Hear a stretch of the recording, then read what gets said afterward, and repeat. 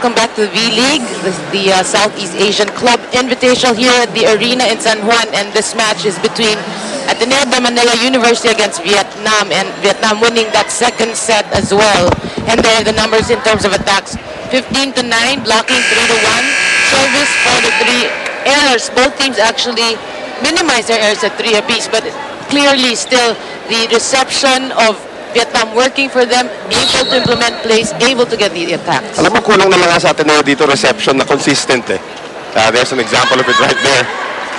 Which is what Coach Roger kept stressing. Yeah, look at the reception here of the Vietnamese, and off a check from Eliza Valdez. Another score there for Martinova. 1-0 Vietnam here in set number 3. Poker face pa to si Martinova. Baka marunong din.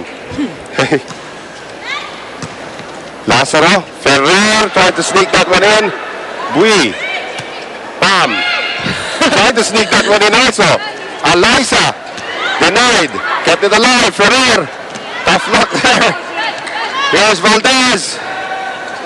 Here's Pam now, back set, Martinova.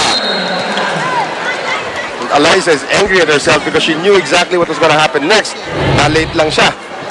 And you know, she's not only tall. When she goes up, talagang she's like... Pero hindi na mahang time eh. Yung mahang time talaga itong si Trevnay. That's right. And if it's Fun Family Pizza, it's gotta be shaky. So right now, etong si Tran on the serve. Hervasio, another free ball from Ateneo. Across right now, and that's a check ball.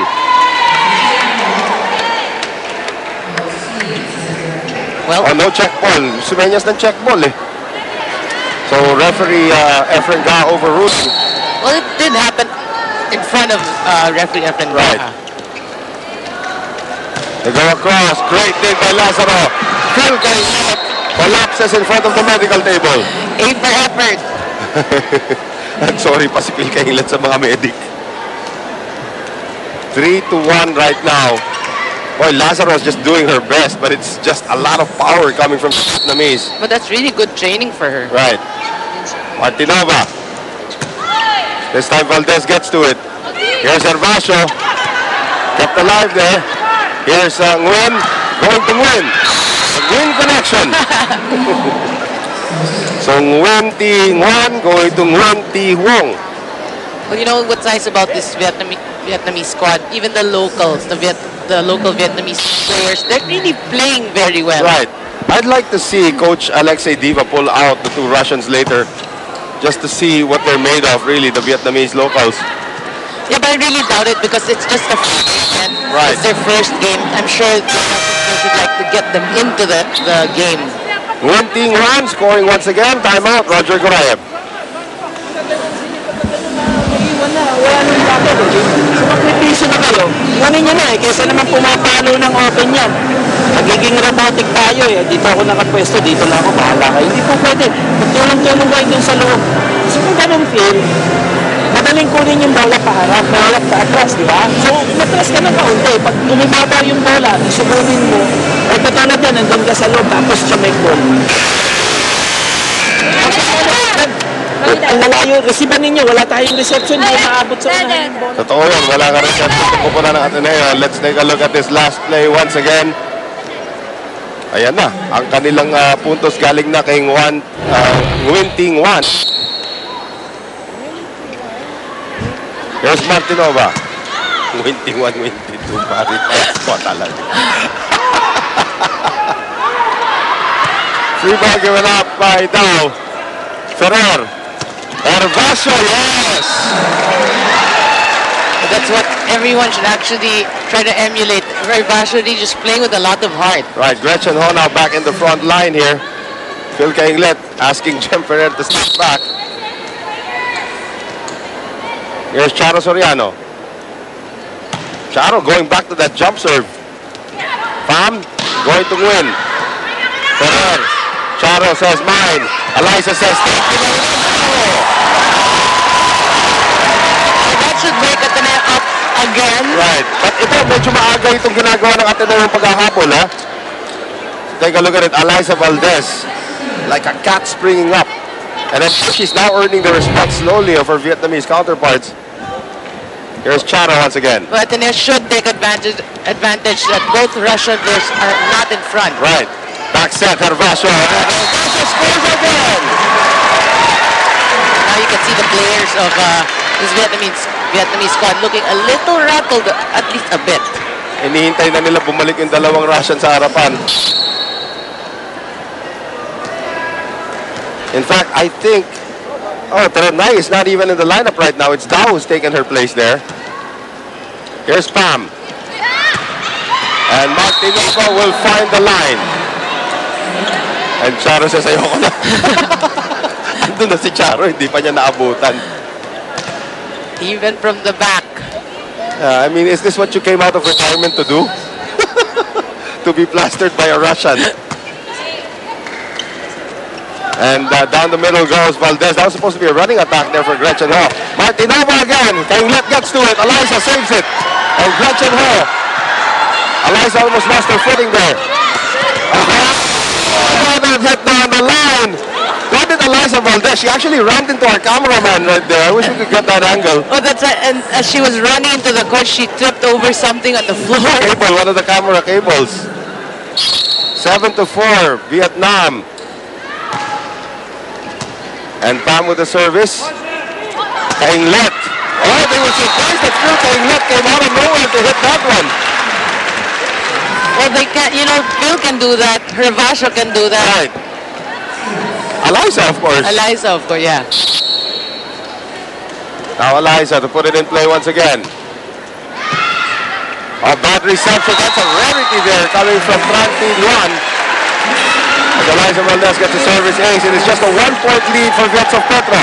Now this is the Ateneo we're used to seeing. The Fighting Eagle squad and coach Alexei Diva still electing to keep Ternay on the bench. Gets lucky on his save, but ties it up at 7.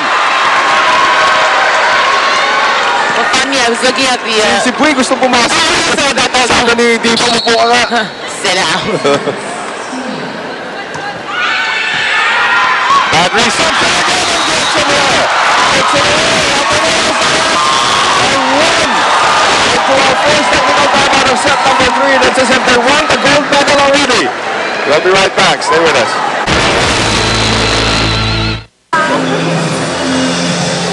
Again, this Saturday right here at the arena as the Southeast Asian VLeague Southeast Asian Club Invitational comes to a close in the elimination round. Ateneo takes on the Philippine Army as the two Philippine teams clash. And Vietsovpetro taking on Malaysia. Let's send it over now to Rina Villamor. Nasa gasaan ka pa kanina ni Eliza? No, hindi naman. Pero yung cameraman natin, nasa gasaan.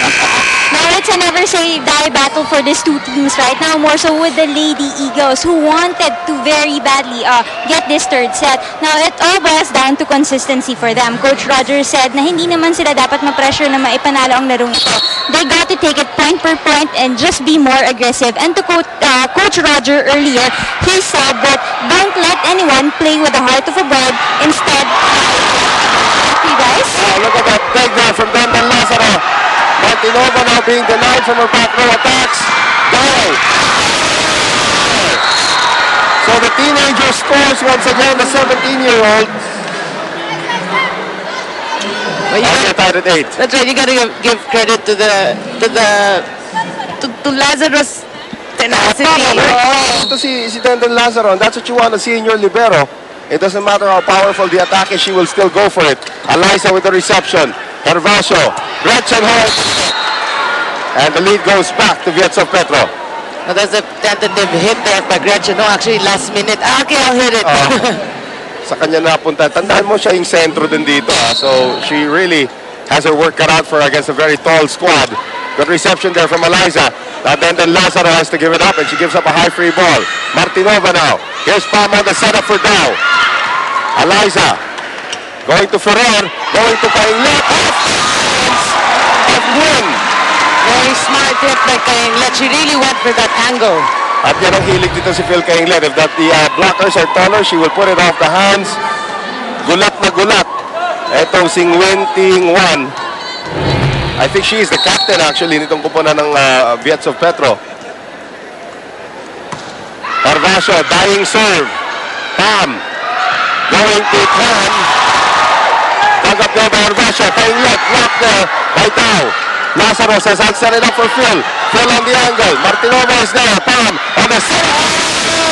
That was just too fast. Quick hit there coming from the captain. Nguyen Ting Nguyen. 10-9. Very close third set here. Vietsovpetro has taken the lead once again. And we have yet to see the return of Anastasia Trotnay. Well, the Russian coach actually heard you. May hawak the number.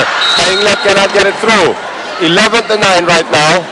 Now this is actually a new Someone player else. once again. Yes. Papasok dito. Ito si Nguyen Huyen Trang. So Nguyen Huyen Trang. Get used to that name again. Win-win Trang. Nguyen Huyen Trang. Here's the captain. Nguyen Ting Nguyen. Here's Ferrer going for Kainglet. And Kainglet denied, but it'll go out. And that block from Tran Thi Luan. So Ateneo down by 1 again. 11-10. Charo Soriano back in the front line now for the Lady Eagles. Well, you know, good news for the Lady Eagles. Axel is the official outfitter of the Shakey's VLeague. Go ahead, Noreen. Yeah, good news for them is you can see like players like Phil Kainglet, they have their bit of confidence Right. now when they're playing. Service is long from Gretchen Ho. So 12-10.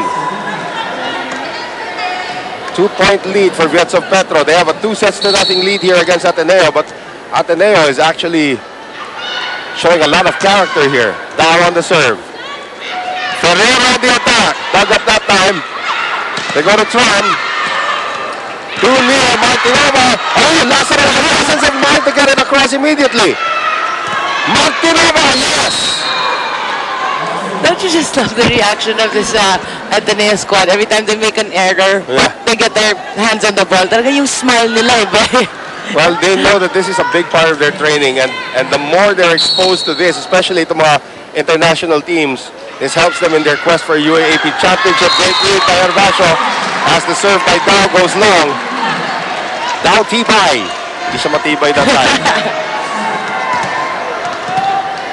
Cheche, a.k.a. Phil St. Merced Kainglet, nickname Cheche. To serve. Dao. Win denied there by Valdez. Tran. Kainglet gets a hand on it. Buys enough time for Lazaro to get to it. Ferrer will give up the free ball. Here's Nguyen going the other way for Tran. Line. Tran Thi Luan scoring once again. She's the third leading scorer of this team. Probably now the second leading scorer. Matagal na po nakaupo itong si Anastasia Trotnay.